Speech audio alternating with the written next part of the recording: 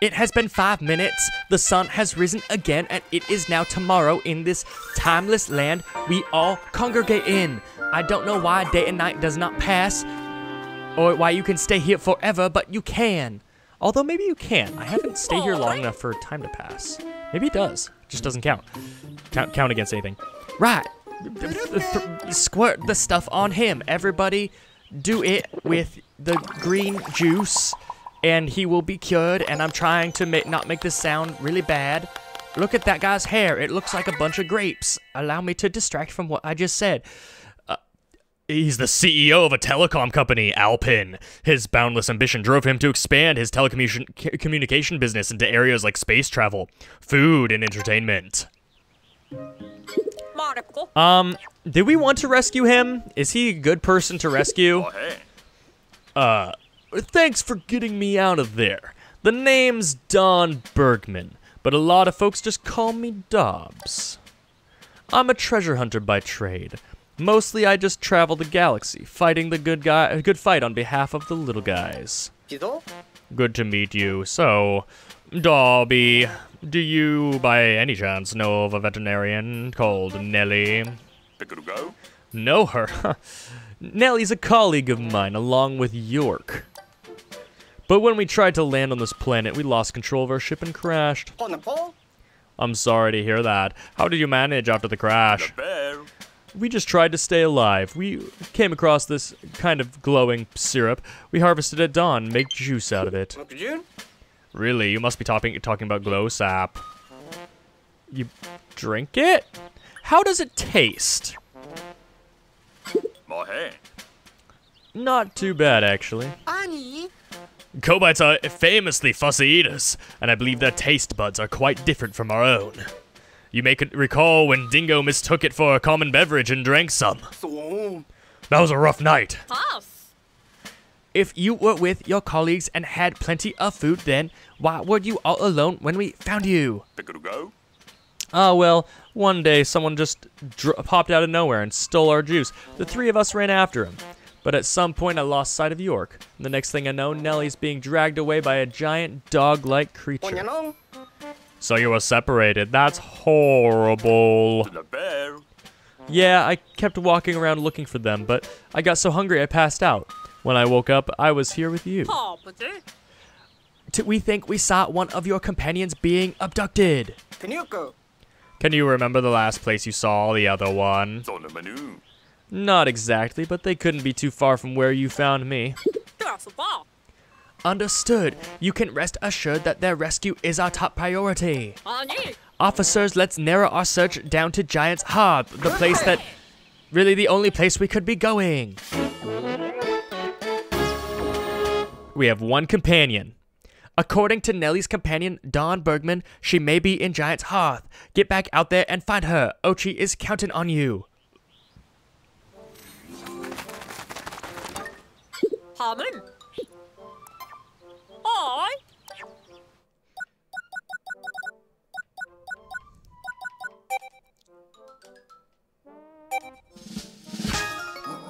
Plucking Pikmin is kind of relevant when it comes to certain like Dandori challenges, so I think it's good. It's good for me to get this now, and I'm gonna fully upgrade it just right now. Yeah, look how fast he can pluck now. That's gonna save us a lot of time in these Dandori challenges.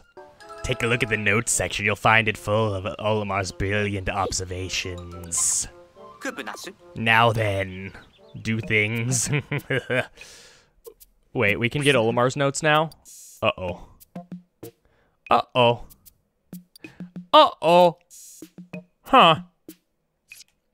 How am I gonna handle this? I don't want to read through all of these again. Man, but there's so much cool lore. There's so much lore. I don't know what I'm gonna do with this. We're gonna continue with what's-his-face's notes. But man, that's gonna be rough. Since it's exceptionally large, when it squirms to move or wriggles minutely side to side to dig its whole body into the ground like a drill, you can observe it in all its exceptional detail. The way it moves is quite enchanting to watch. If only we could super-duper-size all creatures like this. The mama sugargrub will typically molt when it reaches maturity, then dig itself into the ground to prepare for egg laying. However, certain types, like this specimen, exhibit neoteny and retain the appearance of a juvenile of the species. Oh, man. I don't know how I'm going to handle this. I want to read all of this. Having a body made up of living cells, a metabolism, and the ability to produce offspring might be considered necessary traits to determine if something is truly alive. But this rapid-fire cannon blows away conventional definitions. Is it a machine and a creature? What a fascinating possibility. This species of the arachnid family fuses with machinery at a crucial point in the maturation process, giving it the ability to fire energy bursts from the launcher beneath its orbular torso. However, the man-at-legs itself is not in control of this weapon. Instead, the mechanical portions of its structure appear to automatically acquire and attack targets. The man-at-leg has a gentle disposition, and as a member of the arachnid family, it has no natural enemies. It is particularly difficult to understand why this species would develop such awesome offensive capabilities, leading to rumors among the scientific community that it was a machinery that approached the arachnid and proposed to this symbiotic relationship. That is an exact quote, I'm pretty sure, of the Pikmin 2 dialogue, which is good, because that means that I can probably only read Olimar's descriptions for the new enemies. And maybe we switch to doing that. I don't know. I don't know how I'm going to handle this. I feel like this is more interesting to me than it is you guys, but maybe I start reading highlights of these. I don't know. This species has some remaining organic internal organs, but its carapace and eyes are made of inorganic material. All 19 of its eyes are actually photoelectric sensors that the species uses to precisely locate its prey. The gas emitted from the posterior of its first leg joints includes a chemical substance that, after making contact with another organism's brain, temporarily controls that organism's actions. The groovy longlegs uses this natural phenomenon, called the endless dance, to make its prey jump between its legs while it moves around in bizarre rhythms. The entire interaction is seemingly odd for a living organism, but the line between organic and inorganic on this planet is not always clear. I find this a lot more interesting than Dalmos.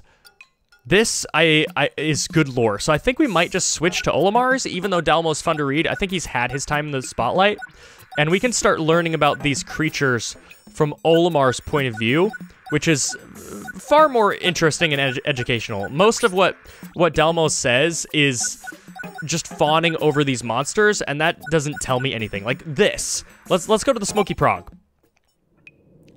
I don't want to see him. I want to read about him. Yeah, like, okay. Yeah, he talks about what it is. That's not interesting. But this will be interesting. The Smoky Prog's body was constantly deteriorating, so collecting a living sample has proven difficult, and research into the species has progressed at a glacial rate. However, by examining the genes anchored to the Smoky Prog's eggs, it has been confirmed that they are, in fact, Mammuta eggs. This discovery allows for the possibility that Mammuta that do not develop properly and hatch to become Smoky Progs. If, hypothetically, a Mammuta were to remain above ground at night and absorb glow sap, that might impact the nutrient levels within its egg yolk. That change could lead to the embryo's inviability and break down its enzymes. Then, maybe... Also, we never saw that attack, but that is frightening. That is very frightening. We'd have to jump that with Ochi, so we should keep that in mind. Although they've been named glow Pikmin, it's not entirely clear whether or not the species is actually a type of Pikmin. These creatures possess the same fundamental behaviors of Pikmin, like carrying things, propagating, and fighting. They also share some special characteristics, such as the leaf atop their head, yet they do not spawn from an onion, but a luminal, and they are only active at night or underground. During the day, they revert into seeds and enter a resting state. What's even more surprising is that they exhibit no signs of life. When a glow Pikmin dies, if that word can even be used, it does not expire in the typical sense. Instead, it just becomes a form of light, or perhaps a photon, and returns to the luminal. Putting aside my scientist hat for a moment, it seems to me that this creature or entity may not be a living organism at all, but some manner of spiritual substance. Besides the fact that they serve as incubators and nests for glow Pikmin, we know very little about the luminal's ecology.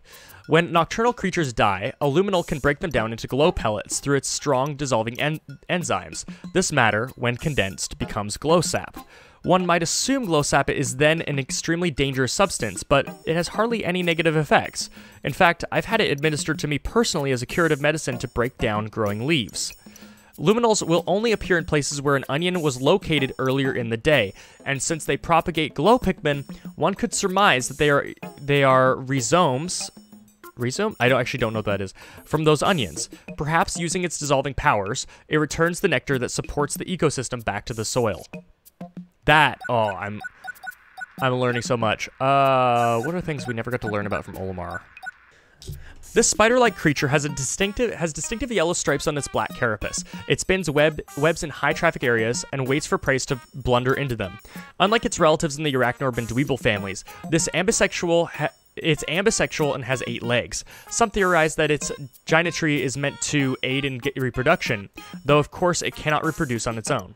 There is another theory that this species is in fact 2 organisms of opposing gender stuck together, but since no one has ever found a 4-legged, single-sexed specimen, this remains speculative. I'm not expecting anything different from the water wraith, but we gotta try. All that is known about this creature stems from the few sightings deep underground. All reported sightings feature the same core set of details. A giant viscous form with a clear, hazy sheen, not unlike hard candy. This is an exact quote so far. Ah! Wait, what did I just press? What did I just press? What? I pressed ZL and I'm fighting it again? That's a thing? Why? Why is that a thing? Go back. Get me out. Piclopedia. No, not reset. Get me out. I did not realize that was a thing. One theory holds that it may be the ectoplasmic reincarnation of a kind of psychic phenomenon, but as is usually the case with such theories, it is very difficult to prove. All witnesses report being suddenly overcome with fear upon sighting the creature, approaching a state of panic and near insanity. In fact, every report contains an inordinate amount of extremely vague details, which has led to suspicions that exhaustion and fear have caused some simple natural phenomena to be viewed as a living creature. That is an exact quote. This species is definitely a member of the Pikmin genus, but its body does not share any of the plant-like traits that Pikmin are known for. Instead, it's composed primarily of stone. The stone is actually the chosen host for a parasitic subset of Pikmin nicknamed Hermikmin. Similar to how a seed can sprout and push through the cracks of a rock, the Pikmin's roots stretch deep into the stone, storing its vital organs in an interior cavity that resembles a crystal geode. Because this species displays characteristics common in parasitism, one could hypothesize that the rock onion and rock candy pop bud stockpile stone that will eventually host the rock Pikmin. Pikmin supposedly evolved from plants, yet there are also Pikmin species with bodies made of ice, known as ice Pikmin. How is this possible? The answer to this question lies in the fact that ice Pikmin are parasitic by nature, and the ice serves as their host. The composition of this type of ice is, predictably, mostly water, but it resembles a saline solution. With faint concentrations of trace sodium ions, potassium, and calcium ions that function as neural transmitters. Interestingly, the ice exhibits no visual signs of melting or dripping when exposed to sunlight. This is due to its low temperature core, which continuously creates more ice in order to obtain or maintain a consistent size. To my great surprise, Olimar contributed descriptions to my treasure catalog. He provides a different perspective on the treasures than I do. Yes, his entries are well worth reading. What does Olimar have to say then? Let's pick something. Let's pick a new thing. I keep doing that this recording session. What a refreshing aroma, and what charming decorations, and that gorgeous color too. Popular with the young crowd, this spaceship wakes you up as it whisks you away on a minty fresh journey to another planet. Just don't take a bite out of it, or you'll never make it back. One whiff of this brings me back to the long days of summer, eating ice cream with my kids. This fragrance smells like their favorite flavor, bright and refreshing. At first I didn't want to try it, but my children insisted. Now it's my favorite ice cream flavor too. Olimar, I love how the dichotomy of Olimar as a character, yeah, this is sweet. It's like this. these are all the same. We've kind of exhausted Schnauz's opinions on some of these, like the memory fragments. But Olimar cuts right to the heart. As a young boy, I collected rocks and shiny objects that I held quite dear. My parents always wanted me to get rid of them, but I refused. I can't even remember where I found them all. I probably picked up most of them right in our own backyard. I'm still not sure why I was so attached to a bunch of gravel, but they shone like diamonds to me. I love that. I love that. That's, it makes me want to read everything that Olimar is going to write. That's amazing. Look at this.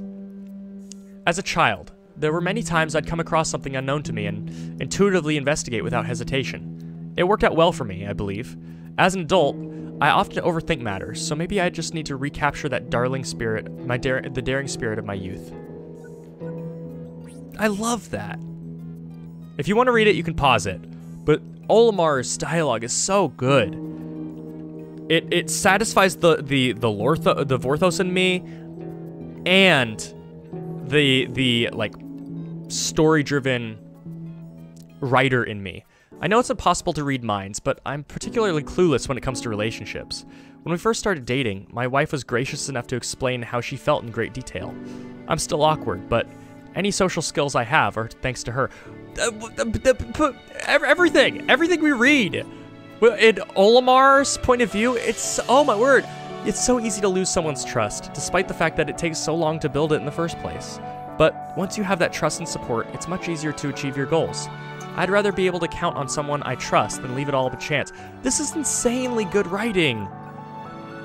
I'm blown away. It really feels like somebody poured their heart into this.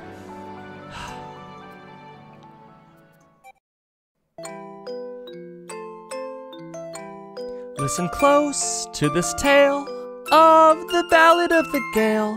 Thunder, heavy wind, the tempest shall begin. Some in clouds, some in rain, I will sculpt a hurricane as the elements perform.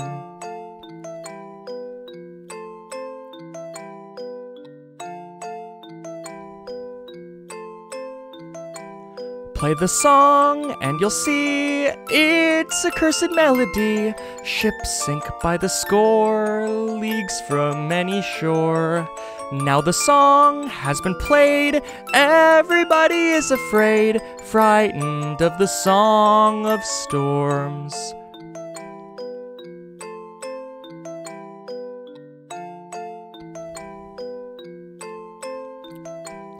Hoist the sails, nice and high, seagulls gliding in the sky, rolling on the sea, a thundering chantey.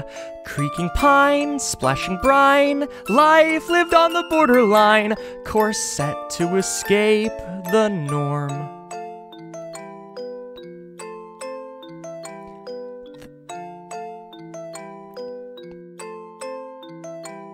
Thunderclap, rigging snaps, chaos on the weather map, speed of the typhoon, strength of the monsoon. We will sail and prevail, may our courage never fail, cold air mixes with the warm.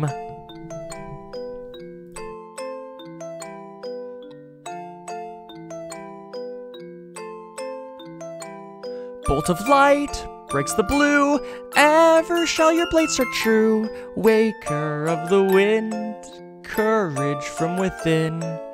Golden hand, I'll command, wash away this ancient land, let a ray of hope shine on the world, sails unfurled, da-na-na-na-na-na-na. My son is always playing some sort of adventure game. He becomes the hero, defeats his arch nemesis, and saves the day at last. I admire heroic figures like that, but if given choice, I choose my own life again and again. Why are Olimar's lines so good?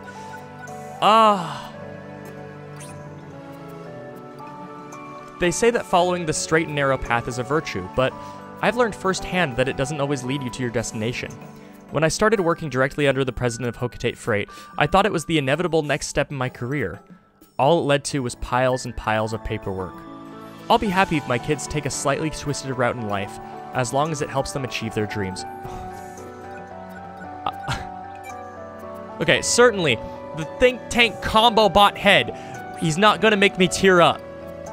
I was in awe of modular robots when I was growing up. Their strength and abilities impressed me to my core. I doubt anyone's ever admired me in such a way, but maybe that's not so bad. I find great satisfaction in being respected as an equal.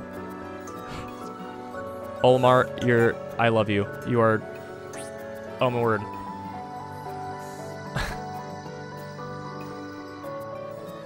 I love this.